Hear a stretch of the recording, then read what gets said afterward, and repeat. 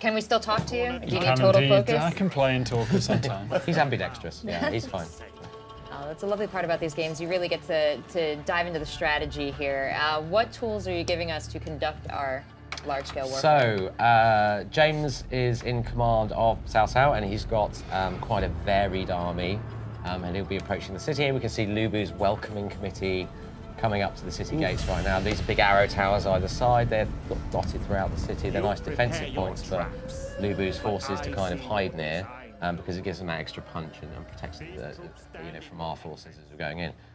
But the idea is this siege has been underway for some time, so you'll see holes in the wall like this, and we're going to exploit those because we've brought some trebuchets with us, which is everybody's favourite siege weapon, as we know. Yep. Apparently can fire 90 kilograms of weight over 300 metres. I've heard that. Yeah. It's a constant surprise to me. So yeah, we'll be throwing a lot of rocks at the wall basically with those guys. And yeah, we've got quite a varied force. We've got a load of heavy spearmen, we've got some archers, we've got some cavalry, and we'll have a wave of reinforcements coming in, about a third of the way in, hopefully, led by the Xiaohu brothers, who are some more of these kind of legendary characters from the Three Kingdoms period. They were cousins of Cao Cao, and yeah, they'll be coming in with a ton of cavalry to help us smash through the defences. Seeing a couple generals here. Is that who's in the front line? Yeah, that's right. More than one general? There's Cao Cao himself. So he's like the overall army commander. But yeah, the one thing we're doing in support of, this massive cast of kind of legendary heroes and characters. One of the changes we've made in battle is that you can bring multiple generals into battle with you, and each of those has their own retinue. Because each general type has access to his own sort of suite of recruitment stuff that he can recruit and that he supports and that suits his character class kind of thing. So you've got we've got a guardian character guy called Yue Jin who's brought these guys. These are heavy spear guard, and you can put them in this kind of tortoise formation. So they're kind of slow, plodding, methodically moving towards the walls, but they're well protected. We'll get rains of arrows on them and very few of them go down because they've just, they've locked their shields and tied up towards them. So Total War games are known for your beautiful, beautiful epic battles. The camera control is a huge thing for me because I love zooming down in. How much camera control do we have in this Total War? Oh, as much as any other. You've got that micro to macro kind of scale shift that we've always done. But it's worth getting in real close to stuff and seeing the detail, especially. Again, I just keep coming back to the characters because that's what this period is all about. Right. So Lu Bu here in his courtyard, is resplendent in his armour, and he's on an epic mount. He's got a horse called Red Hair, who was it second, or was he the fastest horse of the Three Kingdoms period? Second fastest. We kept getting corrected by the brand manager when we got it wrong. Right, so second fastest horse. Who's got the fastest? Yeah, that's a good question. Do you know? I actually don't know that one. I know about that horse is famous though. Yeah. So these are kind of ancillary items almost for characters. So if we beat Lu Bu in a campaign game, in a battle in a campaign game, we'd have a chance of looting Red Hair, and maybe we could put Cao Cao on Red Hair.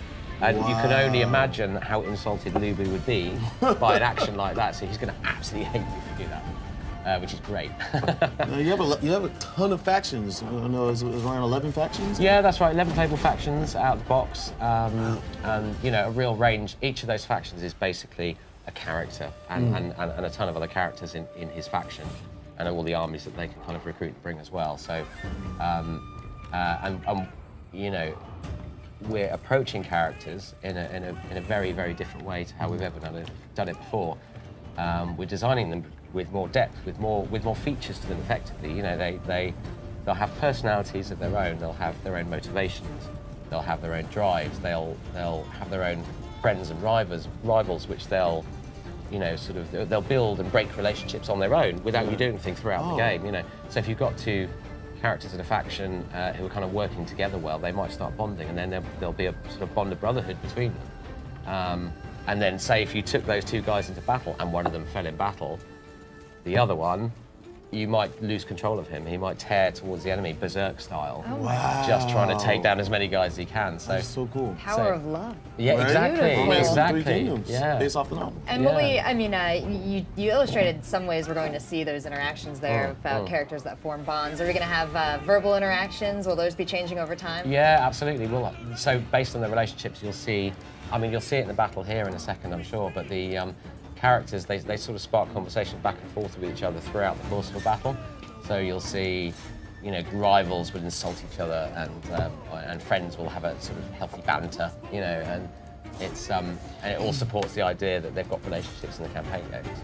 Well, you talked about the importance of being faithful to these characters that people have loved and adding depth to them. And as I understand it, there's actually 2 different game modes, 2 different ways to play, 2 different ways to remain faithful to the same characters. Can you tell us a little bit about the romance versus the classic? Yeah, so our kind of default out-of-the-box mode is romance mode, because, you know, a lot of what we're depicting was written about in the Romance of the Three Kingdoms in the 14th century, which is very much a romanticised history of events.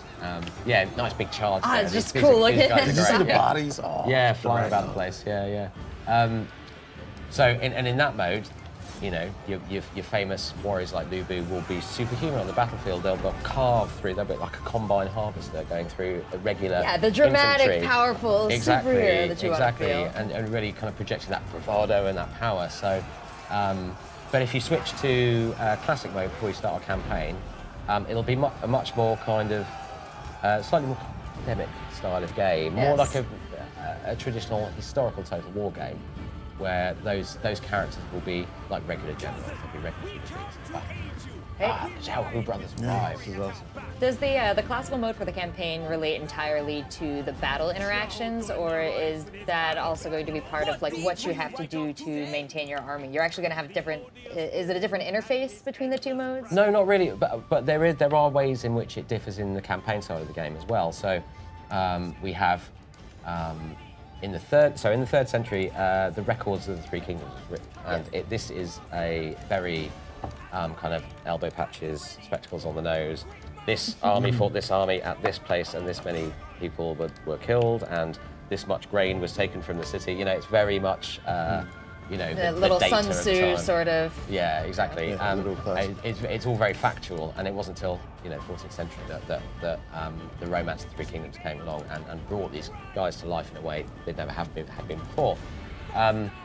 So one of the differences we have between the sort of classic mode and romance mode in the campaign game is that we build narrative events that happen at key periods in the game. So a certain thing happened in say 199 AD, then we can depict that. We'll have a little thing pop up and say, oh, you know, a great flood of this river plain happened and it washed the fields away and stuff like that. So you'll have events that'll happen according to factual history.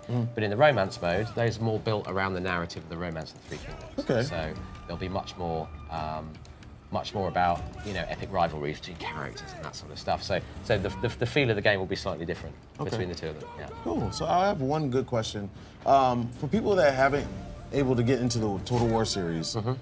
How inviting is this to new players? As inviting as we can make it, really. We're going to stage your initial approach in the game and teach you how to use the tools that you've got available to you. Well, how are these new players going to get their hands on the game, and where can they follow you for more information? Well, it's out in spring 2019, so next year. I haven't got an exact date yet. And what's the other question again? Where can they follow you? Hello and welcome to the first look at Total War Three Kingdoms. Today we're going to be playing through a single battle. It's 199 CE and the events of the Three Kingdoms era are well underway. The tyrant Dong Zhuo is long dead, murdered by his adoptive son Lu Bu.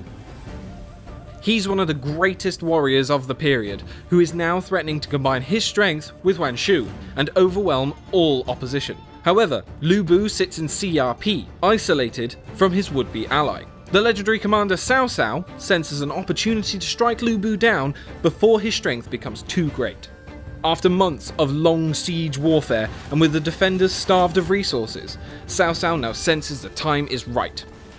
Here, behind the walls of CRP, Lu Bu stands in the center, preparing to fight against the approaching march of Cao Cao. Here we are on the battlefield. The final assault is about to begin. We have Cao Cao, the legendary commander, leading his men into battle. We're going for a two-pronged approach.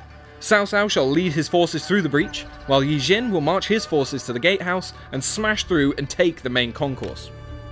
But before we move forwards, we need to lay the groundwork for our assault. we're going to raze their walls to the ground. With that underway, we're going to move our heavy spear guard up towards the front gate for the attack on the wall. Let's take a look at these heavy spear guard. They're currently in the turtle formation, using their tall shields together, with the flag bearers in the center to protect from missile fire, which will greatly aid us in this assault. Lu Bu is holding his position in the center of CRP, waiting for someone worthy enough to fight. In Three Kingdoms, there are unique items which can be given to your generals. Here we see Lu Bu's horse and weapon are unique to him, but should he be slain, you could loot his items and keep them for yourself. Here we have one of our generals under Cao Cao. Different generals can recruit different kinds of units. These two are leading their forces together. Yi Jin is a guardian type hero, our combat master who excels in the heart of battle, tanking and soaking up damage. While our strategist is not great in a fight, he is incredibly useful for debuffing enemy units and allows us access to unique formation types. The gap on the left is now wide enough for us to make our great assault on the settlement. Cao Cao and his retinue are going to move up. Cao Cao himself is a commander, and they excel at buffing up nearby allied troops, rather than wading into combat themselves. So we won't be seeing him being the first through the breach. He's too valuable for that. We will instead be pushing up the Yellow Dragons. They are being supported by the Azure Dragons, a hybrid heavy spear and missile infantry unit. They will first hold back and fire over the walls with their bows, and once they've spent all their ammunition, they will join in on the front line. Let's move our heavy spears forward to climb the walls. Now is the time to press the attack, getting the Azure Dragons firing, and now charging forwards with the Yellow Dragons. Is there a heart beating in that spineless body? Is there a brain inside that cavernous head? These heavy-hitting axe units are a formidable foe for anyone they go up against. They will make very short work of these spears.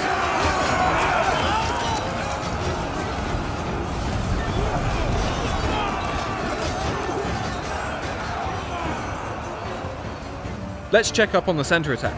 The settlement is now on fire from the barrage of arrows, and our men are getting over the walls and getting stuck into the enemy. Yes! Back them!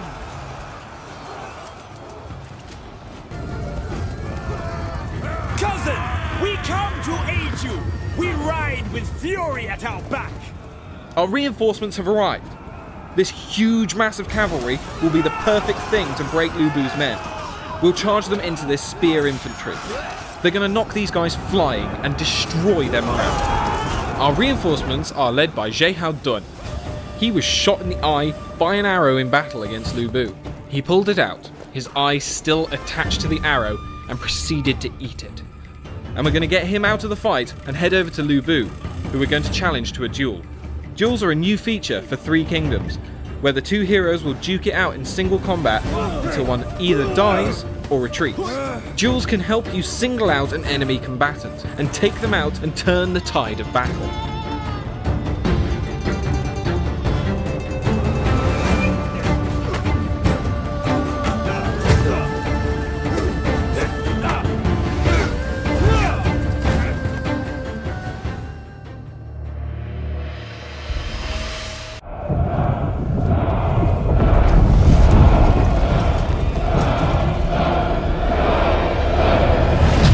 This land suffers.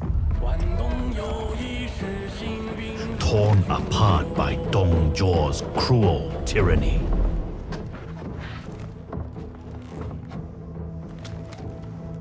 Yuan Shao, my friend, leader of the coalition.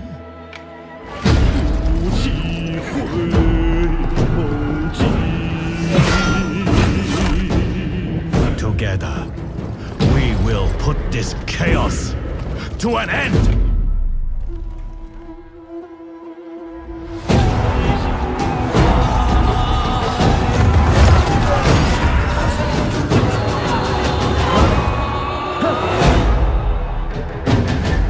Yet, at our most desperate, you will fail us.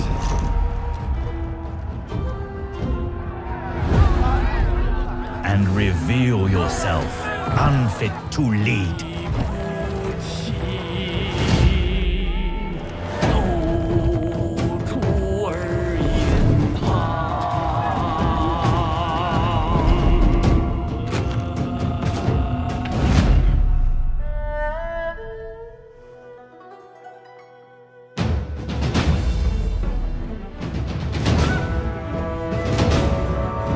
So I will banish this chaos.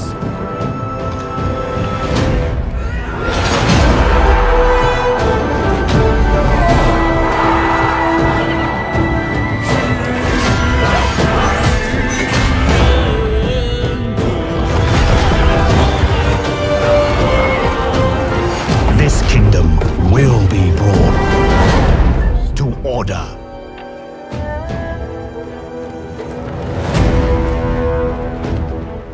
For I would rather betray the world than have the world betray me.